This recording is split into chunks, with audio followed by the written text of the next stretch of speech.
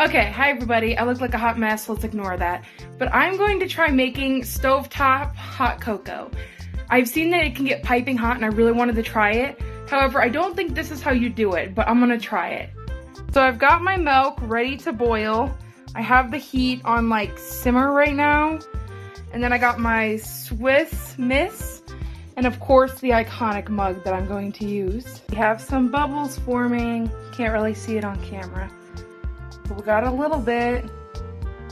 Now we're going to add our hot cocoa mix. Again, I have no idea what I'm doing. I hope I don't just burn down the house. So I got mine on a spoon.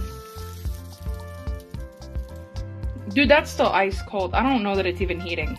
So this is the progress thus far. We again have some more bubbles. Turns out I got the one with the marshmallows in it, so that's all right. But I don't really know what else I'm supposed to do here. I still have the heat on simmer. So I don't know if I just take it off now because it's pretty hot, but it's not bubbling. Okay, we got something. Oh, no. Okay, so unfortunately I turned the heat up way too high and it bubbled all over the place. So I'll have to see if this will clean up later.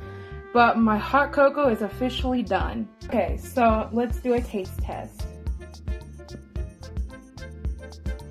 Smells good. Oh my gosh. Okay, don't do this at home because it clearly, or if you do not turn up the heat that high. But that is a good cup of cocoa. It's piping hot.